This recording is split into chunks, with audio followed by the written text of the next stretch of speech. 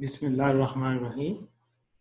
In this lecture, I will teach you about the decay scheme and how can we draw a decay scheme of the radioactive nuclides. So let's start with the lecture.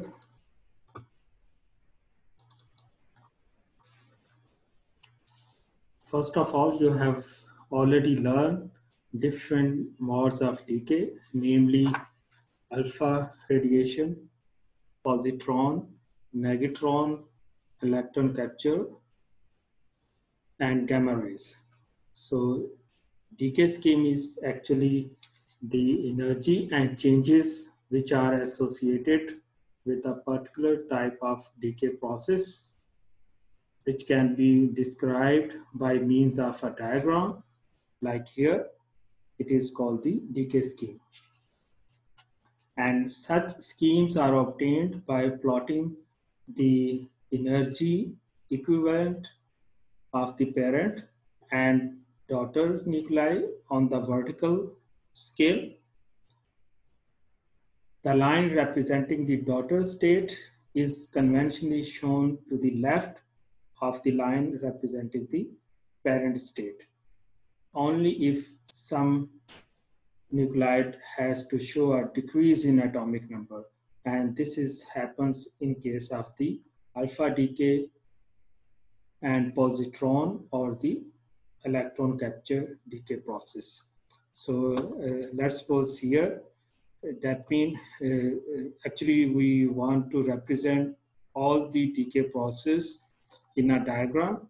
So what I have said earlier, if there is a emission of the electron capture or positron or the alpha rays, so they should be plotted on the left side of the parent. Here it is the parent and this is the left side. And why it is plotted on the left side? Because there is the decrease in atomic number in case of the electron capture, positron or the alpha radiation. So on the x-axis, there is the increase in the atomic number. So this is the parent and these are the daughter. So when they disintegrate or when they decay in the form of the electron capture or positron or the alpha radiation, there is the decrease in the atomic number. That's why they are plotted on the left hand side of the parent nuclide.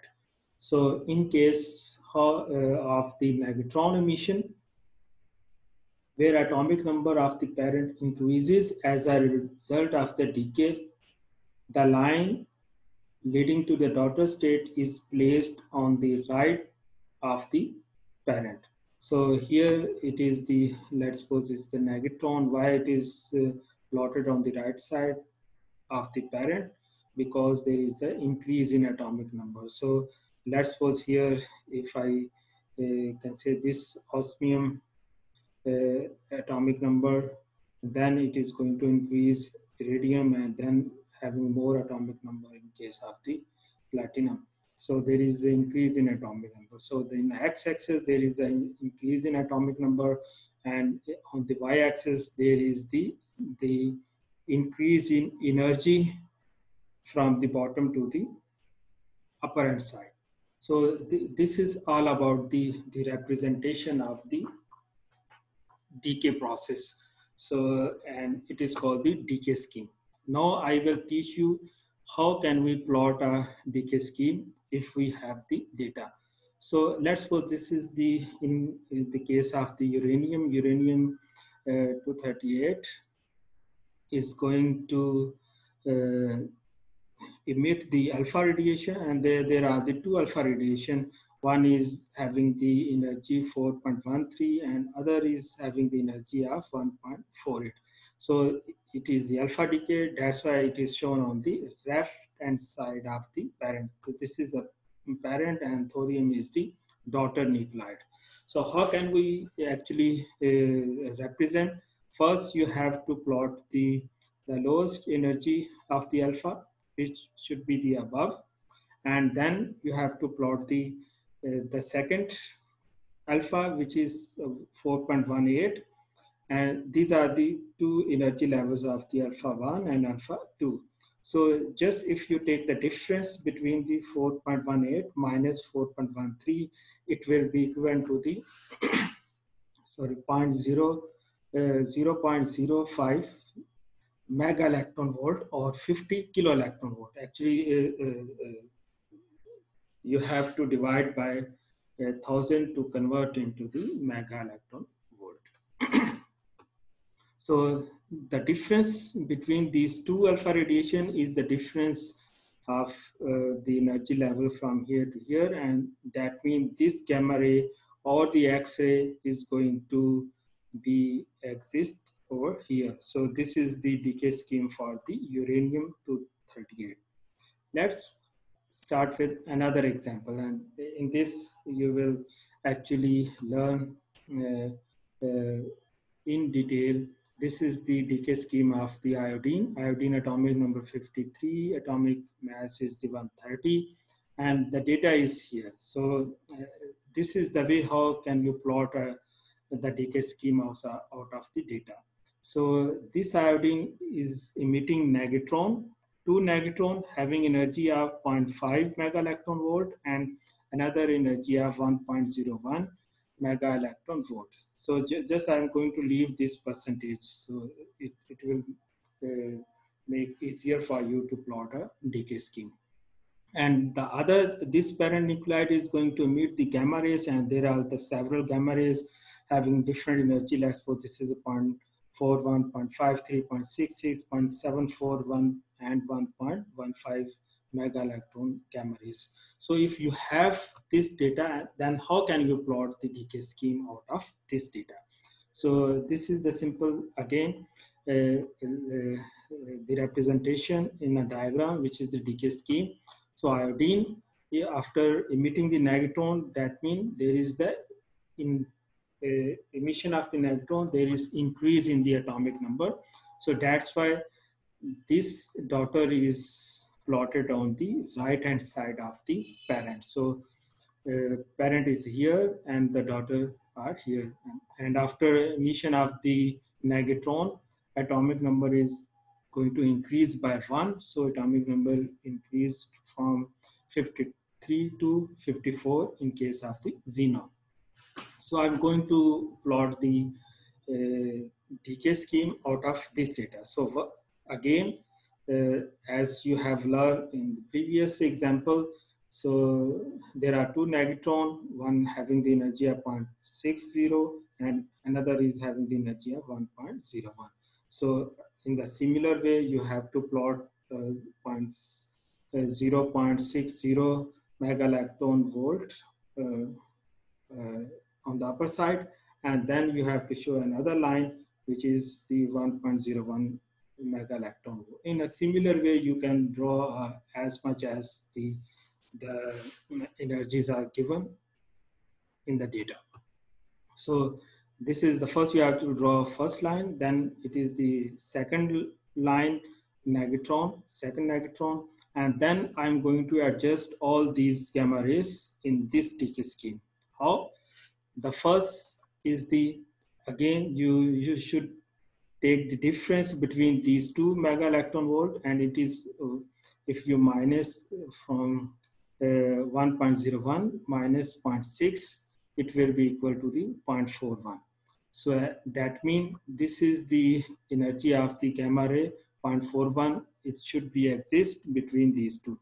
So actually, this is the way how can we move from the lower energy to the higher energy level. So if I move from here to this, the total energy is 1.01. And if I move from here to here, then the energy will also be the same. That means 1.01 mega electron volt, because 0.41 plus 0.61 equal to the 1.01 mega electron volt. Then after this one, I have to plot another gamma rays, and this is the 0.74 gamma rays. And why I have plotted over here, because another gamma ray is 1.15 mega electron volt, and this is the sum of the gamma ray of 0.41 and 0.74. When you sum up 0.41, 0.74, it will be equal to the 1.15. So that's why I'm putting the gamma ray over here. And then another line you have to draw from this to this, representing the energy of 1.15 mega electron volt. So again, if I move from here to this side, the energy will be the same. And if I move from here, and then this side, the energy will also be same. And the third way is I can jump from this to this energy level, and then to here, the energy level would also be same. So this is the how I'm going to fix the data by using the different radiations. So now the two gamma rays are left, having the value of 0.53 and 0.53 and 0.61. This I have already plotted, this I have already plotted, and this I have already plotted. And so these two are left.